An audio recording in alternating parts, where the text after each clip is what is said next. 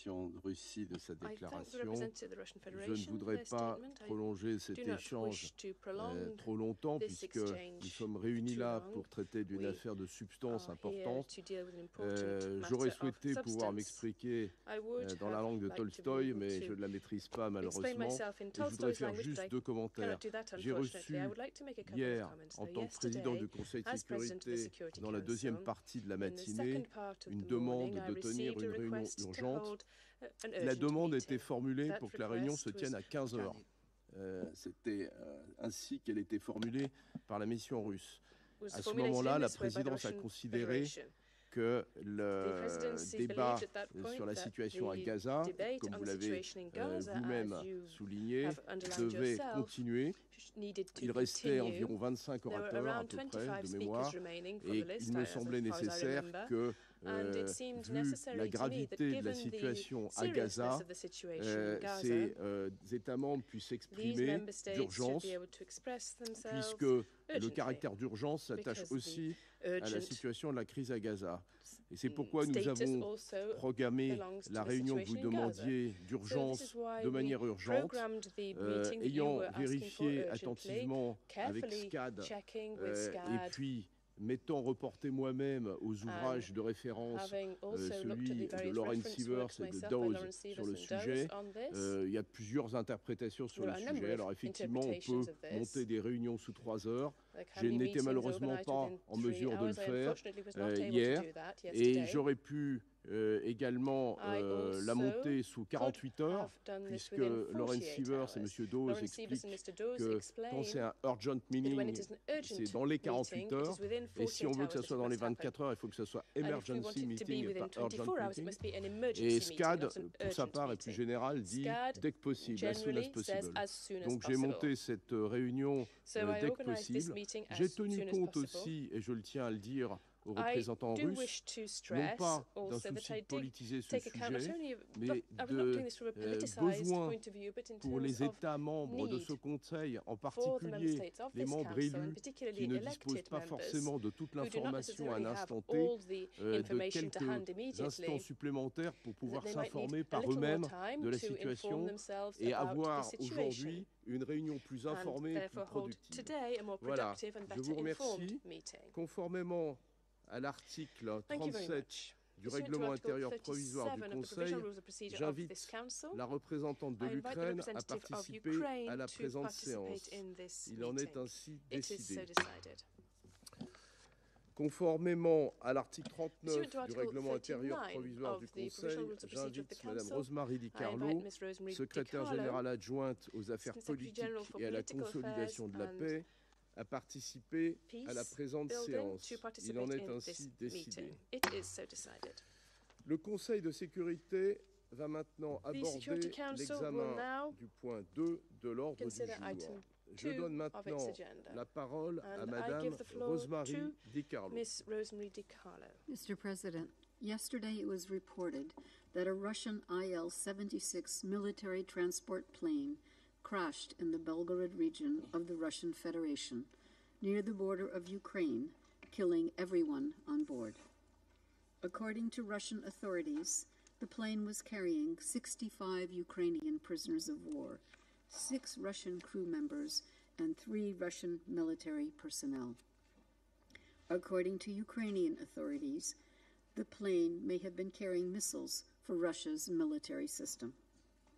We understand both Russia and Ukraine are conducting separate investigations into the incident, and Ukraine has called for an international probe. The United Nations is not in a position to verify these reports or the circumstances of the crash. What is clear is that the incident took place in the context of Russia's invasion of Ukraine and ongoing war. To avoid further escalation, we urge all concerned to refrain from actions, rhetoric, or allegations that could further fuel the already dangerous conflict. Mr. President, in 1 month, we will mark the tragic milestone of 2 years since Russia launched its full-scale invasion of Ukraine, in blatant violation of the UN Charter and international law. And today is already the Security Council's 4th meeting on Ukraine since the beginning of the year. In recent weeks, the scale and intensity of attacks against Ukraine have only grown, highlighting the dangerous trajectory of the war. Shelling and missile strikes on civilian areas continue to kill and maim civilians and cause massive destruction to critical infrastructure. In total, since February 2022, the Office of the High Commissioner for Human Rights has recorded 10,312 civilians killed, including 576 children, and 19,530 more injured, including 1,277 children. These figures continue to rapidly rise. On 23 January, at least 18 civilians were reportedly killed and more than 130 injured in Russian missile strikes across Ukraine. In Kiev, the latest attacks injured civilians and caused damage to civilian buildings, including those next to the United Nations office. In Kharkiv, 10 civilians were reportedly killed and 66 injured. The city continues to experience repeated airstrikes, and the consequences are devastating. The recent month is the most intense in terms of attacks and civilian casualties that the city has experienced since September 2022. Aerial assaults also cause loss and destruction in Dnipro and Odessa. Furthermore, on Sunday, 21 January, 28 civilians were reportedly killed and 30 injured in shelling on the Russian-controlled Ukrainian city of Donetsk. Cross-border strikes are also reportedly expanding inside the Russian Federation, reaching beyond the immediate border regions. The Secretary General has been unambiguous in condemning all attacks on civilians and civilian infrastructure wherever they occur. They are prohibited under international law and must stop immediately. The recent incident in the Belgorod region, with its claimed link to a planned prisoner exchange, reminds us of the plight of prisoners of war. We remain deeply concerned about their treatment. Since February 2022, the UN has interviewed over 280 Ukrainian POWs who returned from Russian captivity. Just in the past week, our colleagues in the Human Rights Monitoring Mission in Ukraine interviewed 31 prisoners of war who returned in early January. What we hear in these interviews is harrowing. Only very few had been able to communicate with their families during internment. Over 90% say they were tortured. Many said they did not receive enough food or medical treatment they urgently needed. We continue to urge the Russian Federation to provide independent international monitors unfettered access to POWs. The parties must fulfill their obligations under the Geneva Conventions, and we commend Ukraine for the progress made in this regard. Earlier this month, we welcomed the latest exchange of prisoners of war between Ukraine and the Russian Federation. Notwithstanding the circumstances of yesterday's incident, the fate of prisoners of war should not be instrumentalized. We urge the parties to continue pursuing exchanges of prisoners of war. Families of both sides are waiting to be reunited with their loved ones. Mr. President, the war in Ukraine is a war of choice. Its tragic consequences are clear for all of us to see. The longer it lasts, the more death and destruction it causes, and the more it eats away at the norms agreed to ensure and maintain a peaceful and secure world. And the United Nations remains ready to support any meaningful efforts to lay the groundwork for just, lasting, and comprehensive peace, in line with the UN Charter, international law, and resolutions of the General Assembly. Thank you, Mr. President. Je remercie Madame Di Carlo pour son intervention. Je vais maintenant donner la parole aux membres du Conseil qui souhaitent faire une déclaration, à commencer par le représentant de la Fédération de Russie. Спасибо, господин председатель. Чтобы завершить наш с вами обмен по процедурным вопросам, хочу лишь кратко отметить, что упомянутый вами труд при всей его значимости не играет никакой роли для Совета Безопасности. Это не устав ООН, это не правила процедуры Совета, это чисто point of reference, не более того. И мы весьма сожалеем, что вы взялись определять за нас срочность или несрочность созыва заседания. Мы руководствуемся практикой. Наша практика, например, указывает, что 30 декабря, после нашего запроса, после предыдущего террористического акта токийского режима, удара по Белгороду, эквадорское председательство собрало заседание в тот же день. Вот так поступают ответственные председательства. Ваши действия, при всем уважении, есть очень много лукавства. Мы потребовали созвать срочное заседание Совета Безопасности ООН в связи с очередным чудовищным террористическим актом режима Зеленского. Вооруженными силами Украины в Белгородской области был сбит российский военно-транспортный самолет Ил-76. На борту находились 6 членов экипажа, 65 пленных бойцов ВСУ, которых перевозили для обмена, а также трое сопровождающих. Только благодаря подвигу пилотов, до последнего момента уводивших самолет как можно дальше от жилых построек, на земле никто не пострадал. Все имеющиеся у нас сегодня данные указывают на то, что мы имеем дело с преднамеренным, продуманным преступлением. Руководство Украины прекрасно знало о маршруте и способе транспортировки солдат к месту заранее согласованного обмена. Он должен был состояться вчера, 24 января, во второй половине дня. Это уже не первая подобная операция, однако на сей раз киевский режим по каким-то необъяснимым любому здравомыслящему человеку причинам решил ее сорвать, причем самым варварским способом.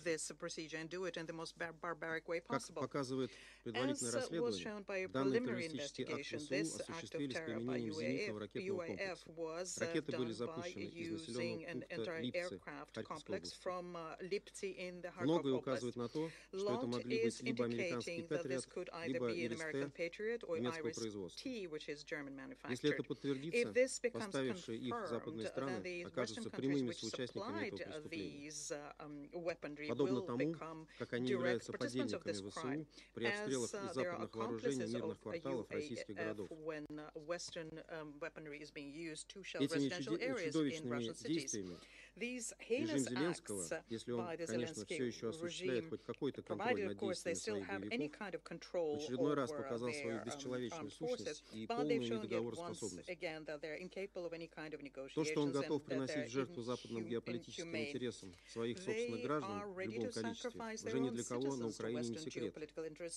На это направлены повсеместно происходящие по всей стране акции отлова украинских мужчин на улицах и их отправки на передовую в качестве пушечного мяса в нарушении украинского законодательства.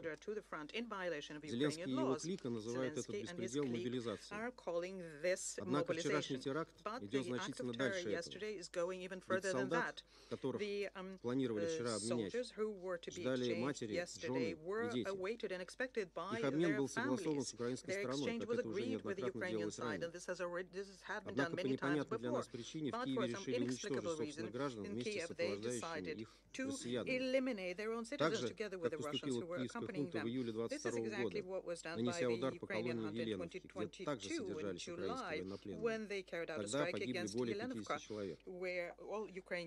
Возможно, что-то нам всем пояснит сегодня представитель киевского режима. Важно понять, идет ли речь о несогласованности действий украинских военных и чьей-то самостоятельной инициативе, или же о сознательном, продуманном преступлении, не укладывающемся ни в какую моральную систему координат.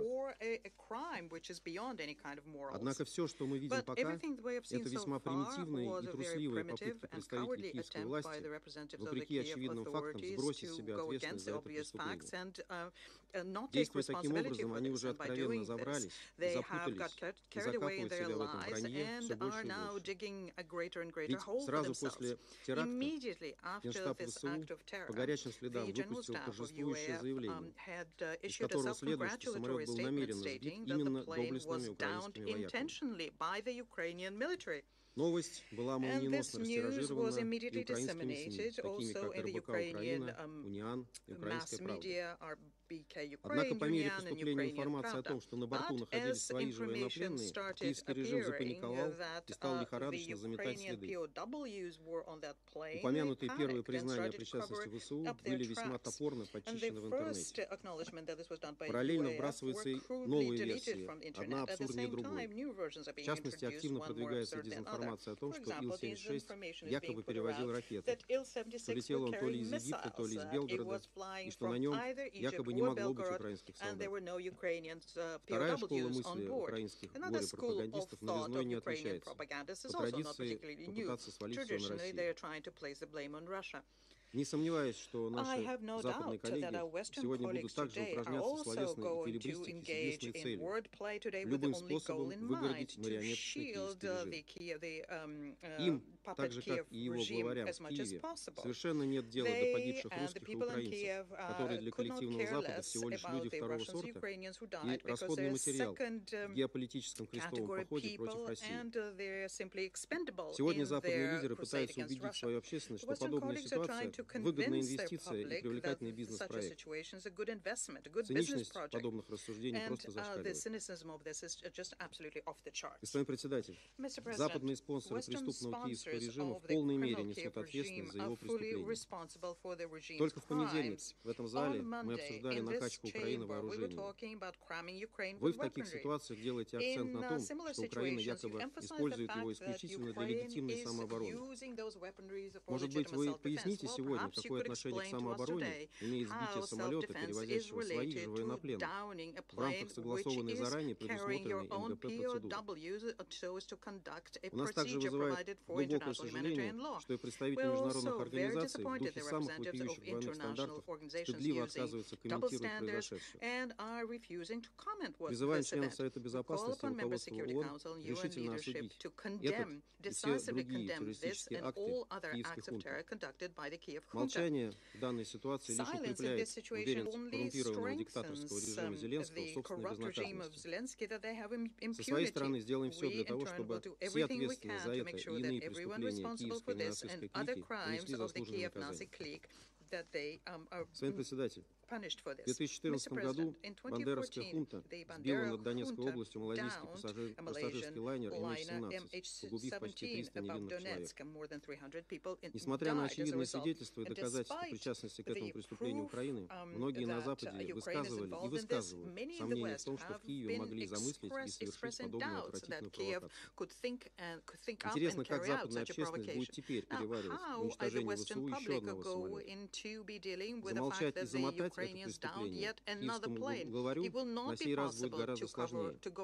Ведь у всех погибших пленных украинцев есть семьи, которые с нетерпением ждали их возвращения и верили, что власть свою часть договоренности выполнит.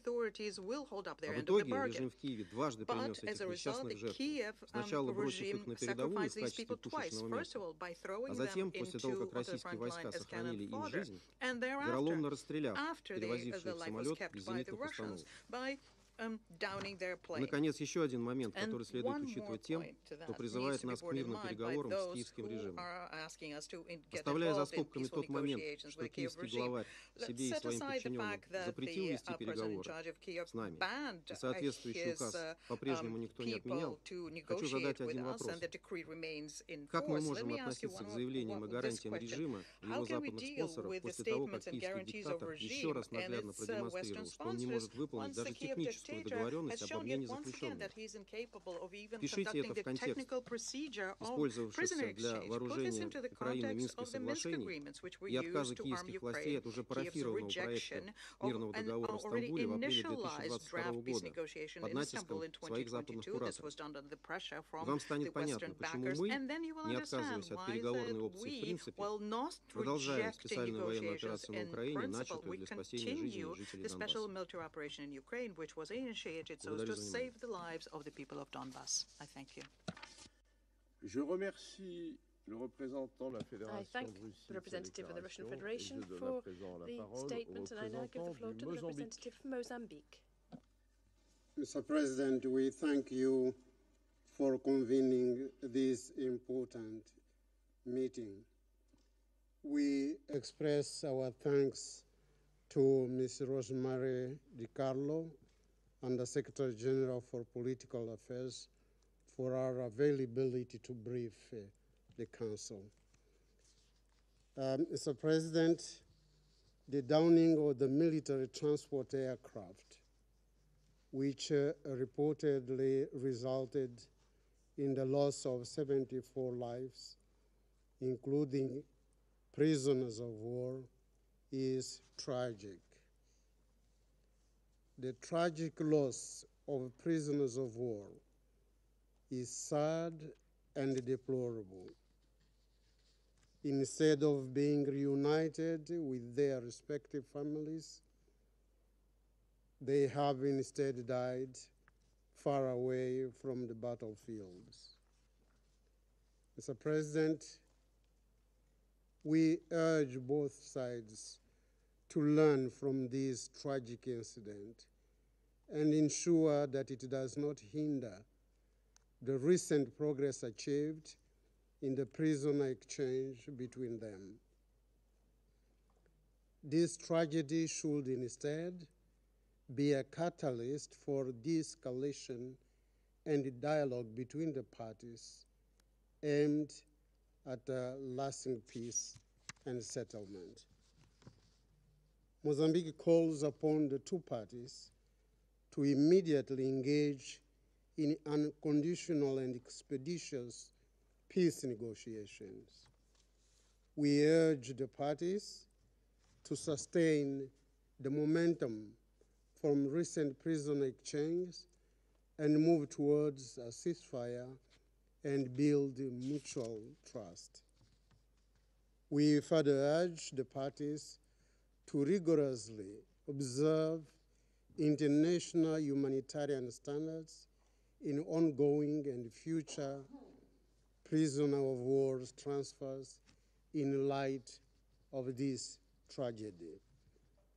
It is crucial that future prisoner exchange be carried out securely and humanely, with open lines of communication between the parties in strict adherence to the Geneva Conventions.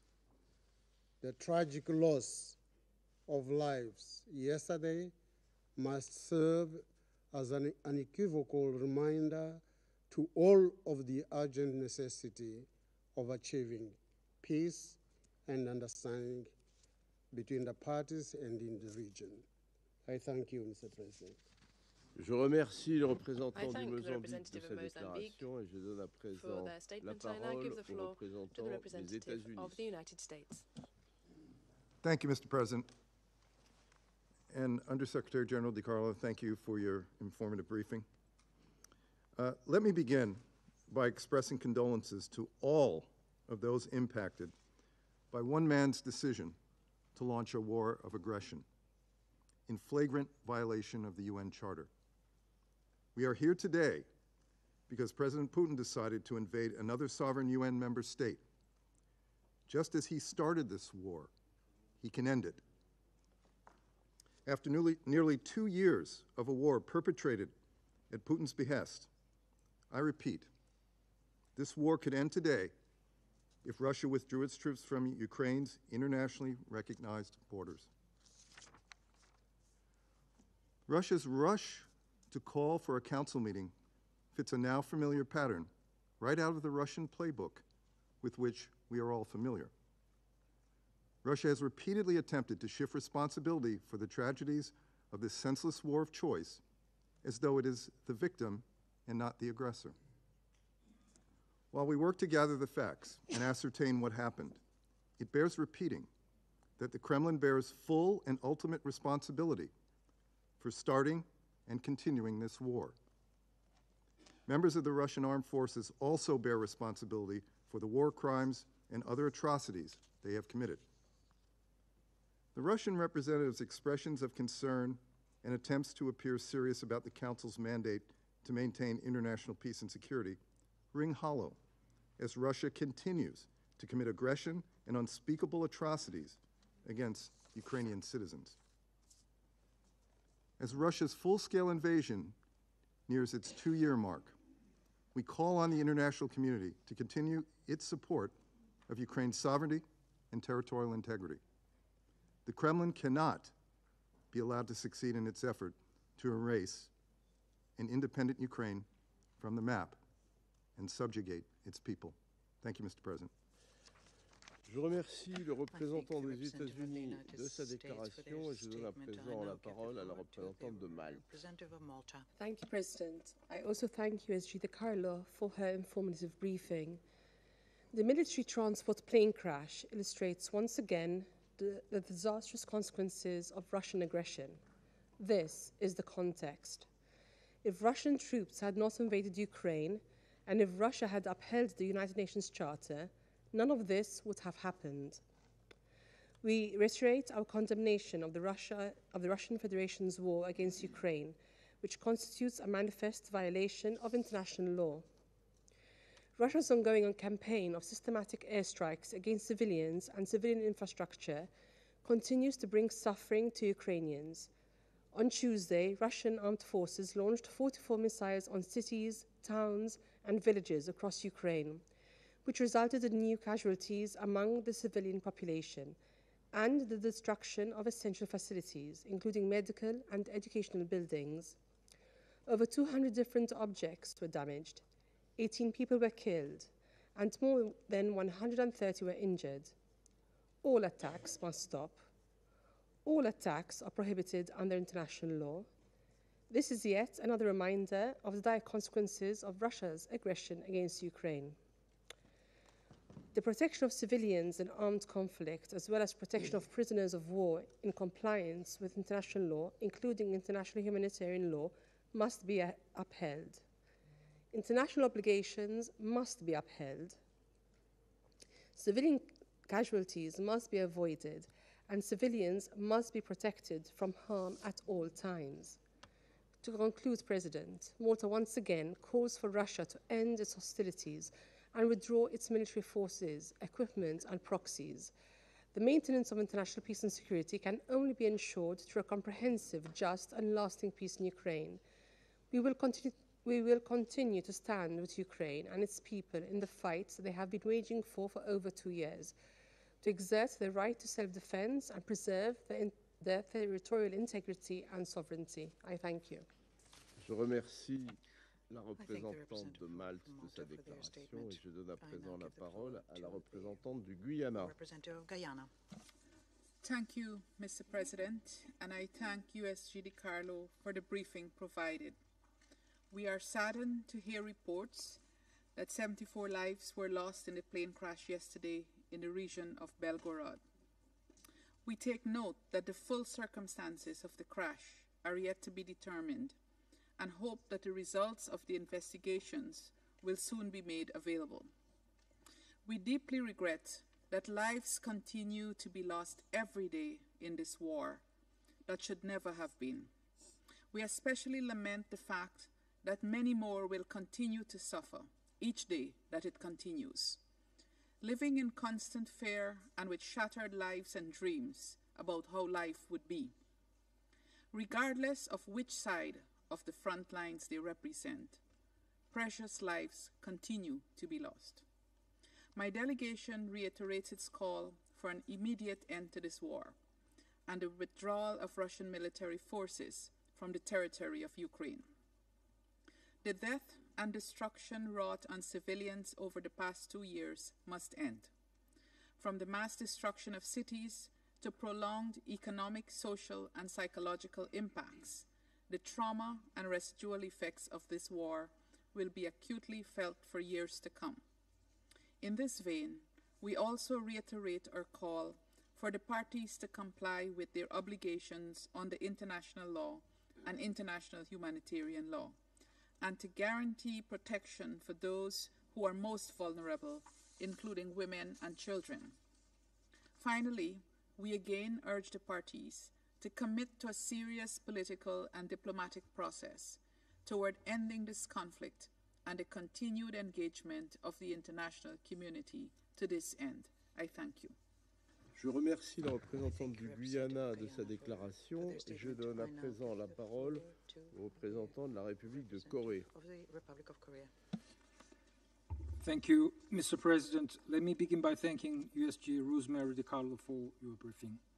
Since the Russian Federation began its illegal invasion of Ukraine, we have been witnessing all kinds of human suffering occurring every day for almost 2 years.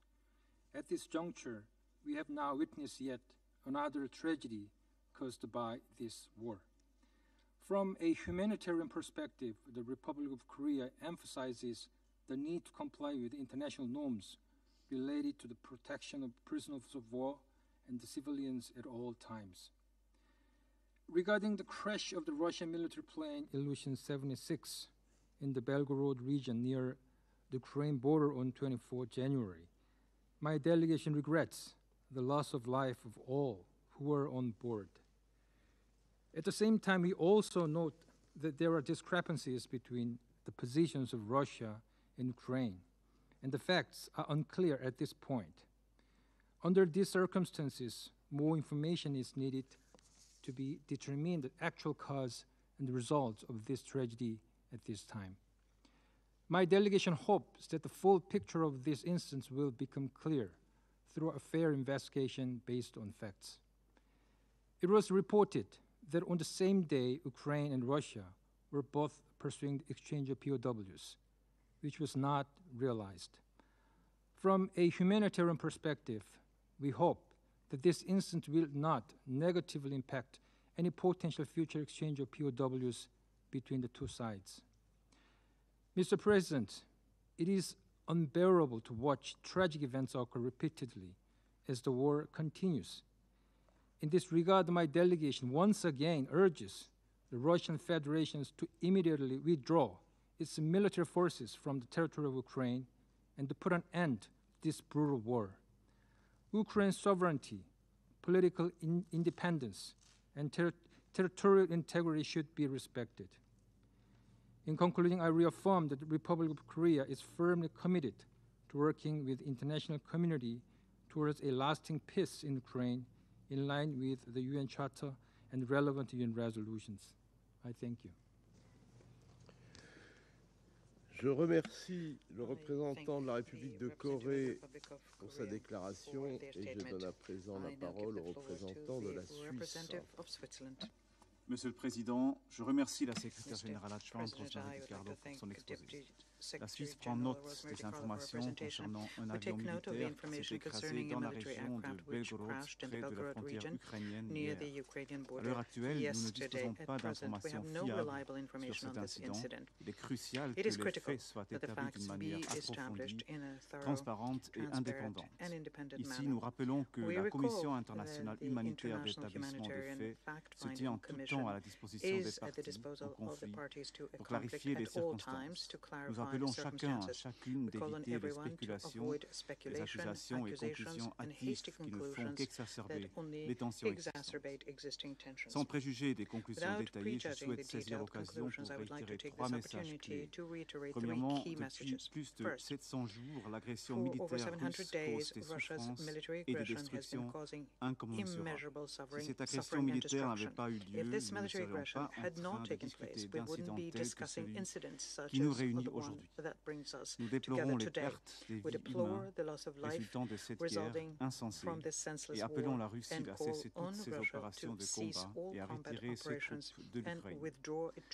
Deuxièmement, le droit international humanitaire doit être respecté inconditionnellement par toutes les parties au conflit. Il accorde une protection cruciale aux personnes qui ne participent pas ou plus aux hostilités, telles que les civils, les combattants blessés et les prisonniers de guerre. Nous rappelons qu'en vertu des conventions de Genève, les prisonniers de guerre doivent être protégés contre les dangers découlant des opérations militaires. La responsabilité première d'assurer leur sécurité, y compris pendant des transports, incombe à la puissance détentrice. Nous soutenons les efforts d'échange de prisonniers de guerre et invitons les parties à les poursuivre. Troisièmement, en lien avec les deux premiers points, nous exhortons la Russie de cesser les vagues d'attaques de missiles et de drones qui continuent de faire des victimes civiles et de causer des dommages importants à des infrastructures civiles. Cette semaine encore, dans plusieurs endroits en Ukraine, notamment à Kiev, à Kharkiv et dans la région de Dniepropetrovsk. Il est urgent de redoubler les efforts pour parvenir à une paix globale juste et durable en Ukraine. Je remercie le représentant de la Suisse de sa déclaration et je donne la parole au représentant de la Chine. Mr. President, I thank Under-Secretary General Di Carlo for her briefing. This morning, the Security Council just deliberated under the topic of weapons supply to Ukraine. Today, we meet again in an emergency session on the incident of the crash of a Russian military transport aircraft, resulting in significant casualties. As stated in the briefing, it is reported that the Russian aircraft carrying prisoners of war en route to hand over to Ukraine was downed, and all the people on board were killed in this grave disaster. Wars have rules and conflicts a bottom line. China expressed its grave concern over this tragic event and strongly urges relevant parties to strictly abide by relevant international law and international conventions, safeguarding the lives and basic rights of prisoners of war and prevent such tragedy from happening again. The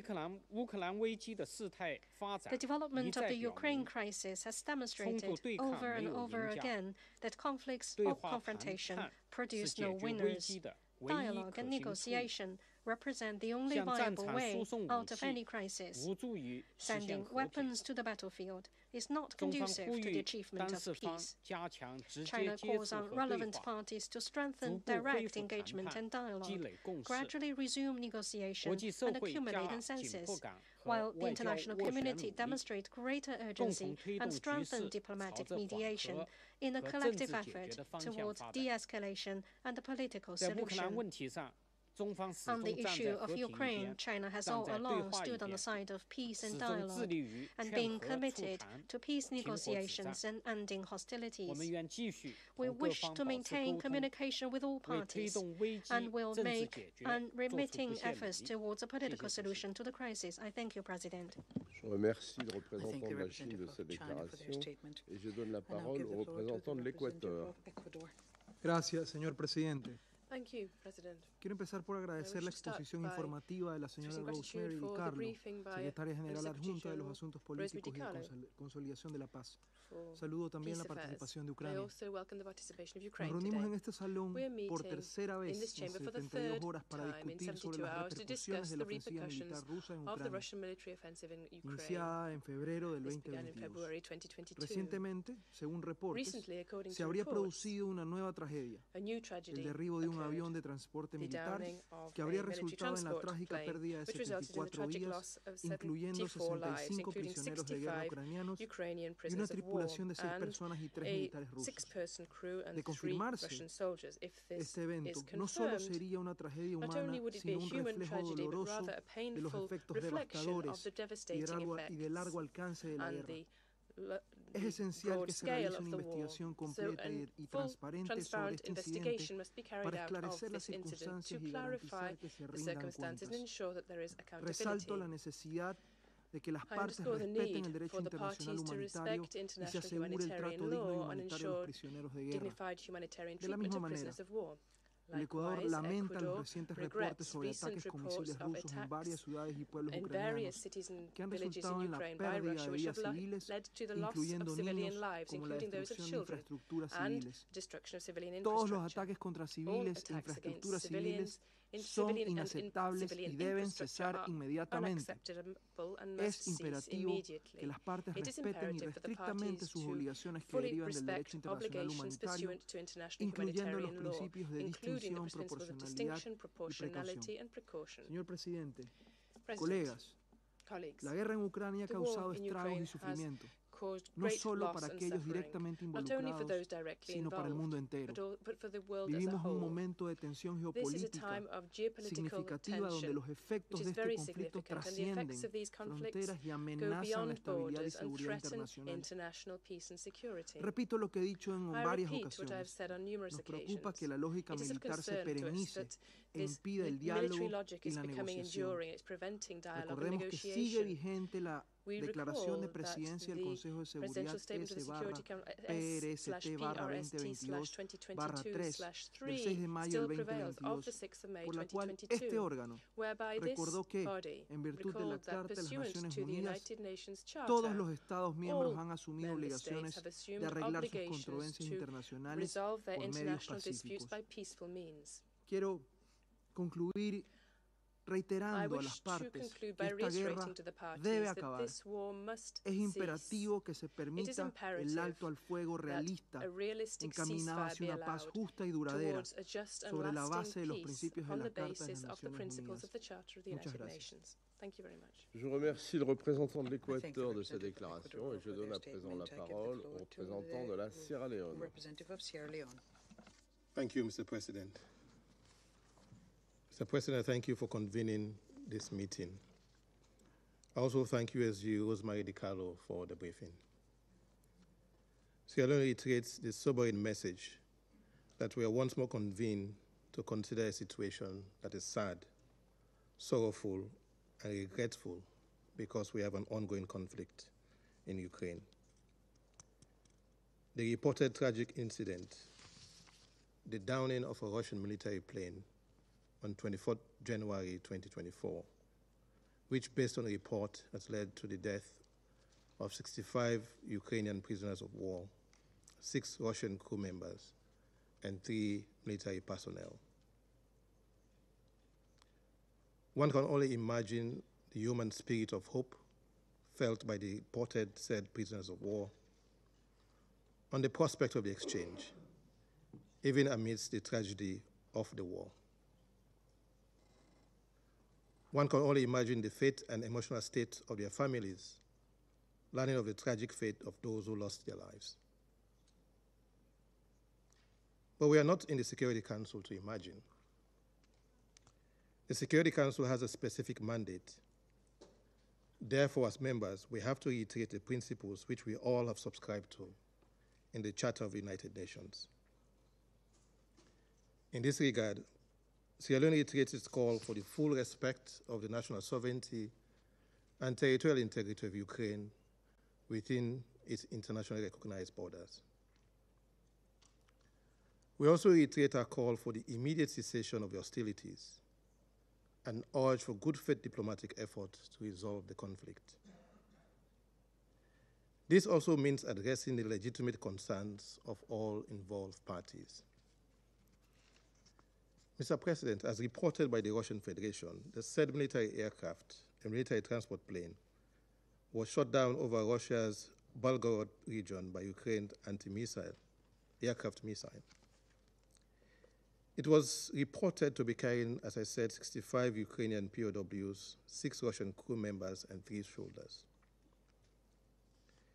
It was reported that the aircraft was en route to a scheduled exchange of prisoners of war. Although reports from Ukraine indicate that a prisoner of war exchange was scheduled, it reported that it lacked reliable and comprehensive information about the identity of those on board the downed plane. Ukraine has also reported that the Russian Federation did not communicate information and the need to secure safe airspace over the Belgorod region. Accordingly, Sierra Leone will make the following critical observations. Firstly, we acknowledge and welcome the exchanges of prisoners of war by the parties to the conflict. We particularly commend the United Arab Emirates for facilitating the exchange this month that led to the release of 478 prisoners. Even with the sad incident, we entreat the parties to continue with these meaningful steps and undertake prisoner of war exchanges as provided for under international law. Secondly, we urge the parties to the conflict to comply with their obligations under international law, especially international humanitarian law, and certainly on the treatment of prisoners of war. Thirdly, we urge and call for accountability for violations of international law, perpetration of prohibited conduct in armed conflict. And in this regard, we call for an independent and impartial investigation of the incident and the circumstances surrounding it. Let me conclude by emphasizing the importance of pursuing dialogue and ending the conflict.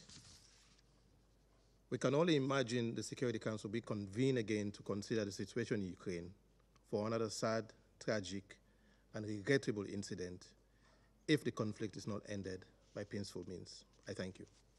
Je remercie le représentant de la Sierra Leone de ses déclarations et je donne à présent la parole au représentant de la Slovénie. Thank you very much, Mr. President. I would also like to thank Under-Secretary General Rosemary DiCarlo for her briefing. It is extremely challenging to have an informed discussion, especially on the security, on the peace and security when only unverified information is available. And we also understand the difficulties surrounding organization of such meetings. At the moment, we are aware of only one fact: a military transport airplane crashed during an armed conflict. We don't know what it was carrying and whether it was shut down. And my delegation would welcome independently verified information on the event. On the other hand, we have ample independently verified information on violations of international law, including humanitarian human rights law in Ukraine by Russian Federation. And this includes indiscriminate attacks on civilians and critical infrastructure and gross violations on human rights. Mr. President, it is our sincere hope that this episode of the war on Ukraine will not stand in the way of future exchanges of prisoners of war between the two countries. Even in the absence of impartial and verified information, it sadly has to be concluded that new names will be added to the long list of casualties that has been growing since February 2022. Slovenia regrets any loss of life, be it civilian or military, during any armed conflict. And I would like to convey our deepest condolences to the families who lost their loved ones in this event, which was another tragic consequence of unnecessary war of aggression against Ukraine. Thank you. Je remercie le représentant de la Slovénie de sa déclaration et je donne à présent la parole à la représentante du Japon. Thank you, Mr. President. Thank you for convening this. Thank you for coordinating to convene this meeting. I also thank USG DiCarlo for her briefing. Mr. President, we are aware of reports that the Russian military aircraft has crashed in Russian territory. The Ukrainian side has understandably stated that it would take time to evaluate this incident. The Security Council bears the responsibility to address issues affecting international peace and security. In order to fulfill this function, the Council needs to have facts before it. We should not engage in speculation without any objective information. Mr. President, we must not lose sight of why we have assembled here today.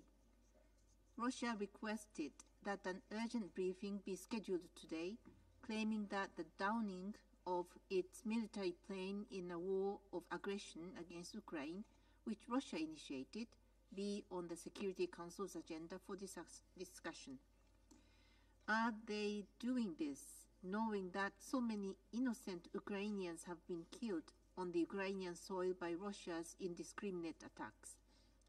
It is obvious that if Russia had not violated the United Nations Charter by starting its aggression against Ukraine in the first place, such a situation would not have arisen. Therefore, Japan once again urges Russia to stop its aggression and immediately and unconditionally withdraw from the entire internationally recognized territory of Ukraine. Japan will continue to stand with Ukraine as long as it takes. I thank you. Je remercie le représentant du Japon de sa déclaration et je donne la parole au représentant du Royaume-Uni. Thank you, President, and I thank USG DiCarlo for her briefing. At the outset, President, let me express our full support for your handling of the presidency. I do find it ironic that while the Russian representative chooses to lecture France on UN rules, as he has frequently lectured the UK on our organisation of meetings, his country continues to commit arguably the most egregious and flagrant violation of the UN Charter in this institution's history. President, the UK regrets all loss of human life wherever it occurs. We fully support Ukraine's calm and measured response to this aircraft incident and agree there is an urgent need to establish the facts, as President Zelensky has said. Whilst it is too early to draw conclusions, one thing is clear. When President Putin made the decision to illegally invade Ukraine, he demonstrated his total disregard for the value of human life, including his own citizens. We would not be in this position, and incidents like this would not happen, if it were not for Russia's full-scale illegal invasion in February 2022. A sovereign, independent Ukraine did not, and does not, pose a threat to Russia. Ukrainians want and deserve to live in peace and security, and without interference from their largest neighbour. Hundreds of thousands of lives have been lost in this war, including over 300,000 Russian soldiers dead and injured, and tens of thousands of Ukrainian civilians killed. Soon, this pointless conflict will have lasted 2 years. Russia can choose to end the bloodshed. It can withdraw all its military personnel from the internationally recognized borders of Ukraine. And, as a permanent member of this Council, it can uphold the purposes and principles of the UN Charter. Thank you. Je remercie le représentant du Royaume-Uni de sa déclaration et je donne à présent la parole au représentant de l'Algérie. Thank you, Mr. President. I thank Under-Secretary General Rosemary DiCarlo for her briefing. 2 weeks ago, in the same chamber, Algeria expressed concern about the escalation of tensions and the continued loss of lives. Such unfortunate developments are only pushing further any prospect of peaceful settlement of this crisis. And here we are today, after the deadly incident of Russian military transport aircraft with 74 persons on board. Allow me to extend my sincere condolences to the families of all victims. If this incident did not occur, the soldiers that lost their lives today would have been freed and the airplane crew back home. The Council would have likely welcomed the exchange of prisoners between Russia and Ukraine as a positive gesture. Unfortunately, this is not the case. We are rather urgently gathering today with more acute concern. More concerned about the logic of confrontation prevailing in this crisis. More concerned about the increasing polarizations. More concerned about the lack of perspective for inclusive and constructive dialogue and negotiations. We are once again calling up all parties to exercise restraint and to prioritize political dialogue for the sake of just and lasting peace. The principle of the UN Charter need to be upheld in this regard, while taking into account the legitimate security concerns of all parties. The international community is also called to promote and intensify further diplomatic efforts to achieve peace. We stand ready to contribute to any endeavor to promote inclusive and constructive dialogue as soon as the parties are ready to engage in genuine negotiation. I thank you. Je remercie le représentant de l'Algérie pour sa déclaration. Je vais maintenant faire une déclaration en ma qualité de représentant de la France. Je remercie Madame Di Carlo pour son exposé. Le 24 février 2022, la Russie a lancé une agression à grande échelle contre l'Ukraine, alors que depuis 8 ans déjà, elle occupait la Crimée et alimentait la guerre dans le Donbass. Les conséquences négatives découlant de cette agression, dont la Russie porte seule l'entière responsabilité, ne cessent de se multiplier. Chaque jour amène l'annonce d'un nouveau drame accompagné de son cortège de victimes. Nous avons appris hier qu'un avion militaire russe s'était écrasé dans la région de Belgorod, limitrophe de l'Ukraine, et c'est la raison pour laquelle ce Conseil se réunit aujourd'hui en urgence. Il n'y aurait pas de survivants. Nous savons également, sans pouvoir dire avec certitude s'il y a un lien entre ces deux événements, qu'un échange de prisonniers de guerre devait avoir lieu ce même jour. La Russie affirme que l'avion transportait les prisonniers ukrainiens. Il est important de faire toute la lumière sur ces événements. En tout état de cause, il est difficilement soutenable d'entendre la Russie se désoler du sort des prisonniers de guerre ukrainiens. Au lieu de convoquer des réunions pour chercher à inverser l'ordre des responsabilités, elle devrait agir, cesser son agression, arrêter ses frappes contre les infrastructures civiles et retirer ses troupes du territoire ukrainien, comme le lui ont demandé la Cour internationale de justice dès le 16 mars 2022 et l'Assemblée générale des Nations unies à plusieurs reprises. La débauche de moyens que la Russie met au service de sa propagande est assez affligeante.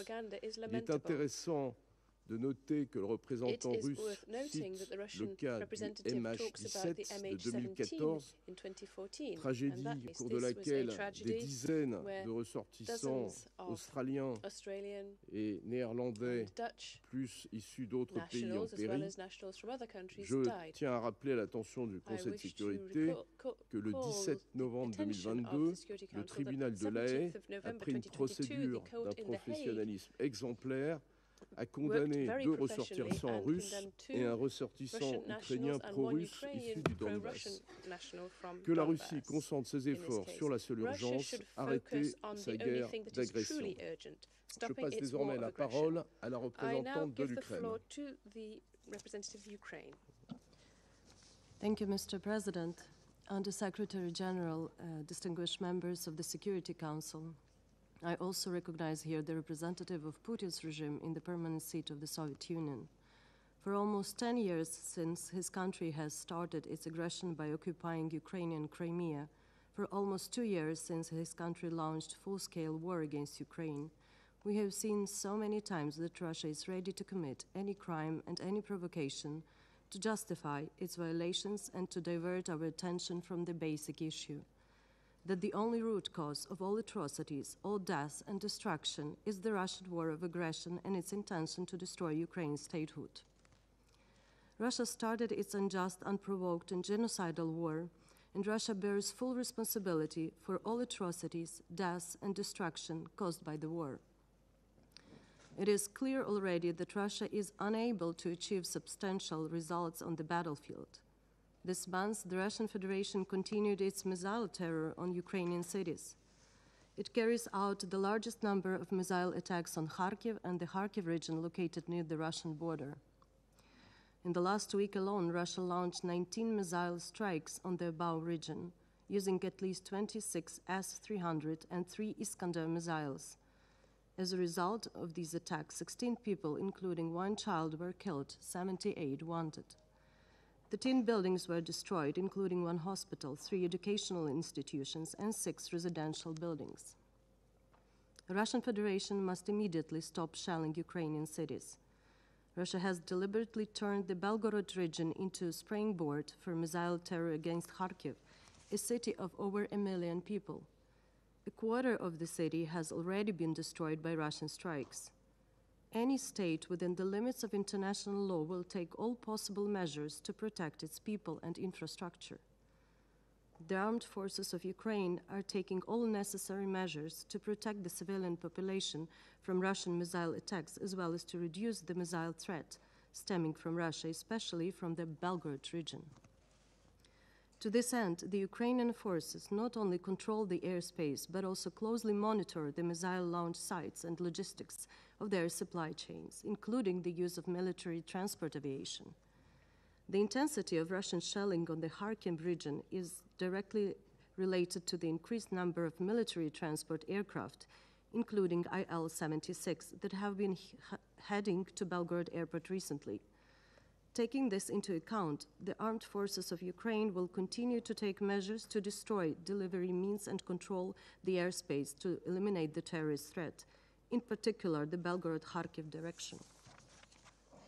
Let me remind you that according to the laws of warfare, military transport aircraft of the armed forces of the Russian Federation is a legitimate military target. Mr. President, on 24 January 2024, a prisoners of war exchange between Ukraine and Russia was supposed to take place, but it did not happen. The Ukrainian side fulfilled its obligations. Russian POWs were timely transferred to the agreed location and were waiting in safety for the exchange.